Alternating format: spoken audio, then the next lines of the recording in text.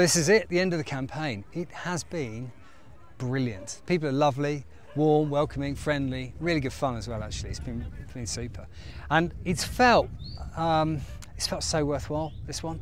I think a lot of it was because Jeremy, one of the volunteers yesterday, picked up a rabid dog not too far from here, and it had the paralytic form. It's quite a rare form of the virus.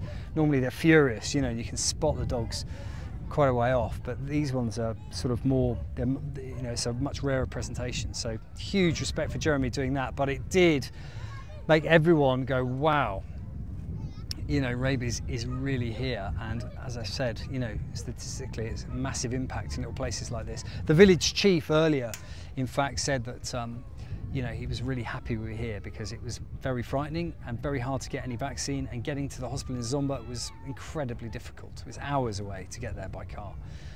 Very hard to do. So it's been great, and we've done 70%, and now we power on and keep driving towards a rabies-free Malawi.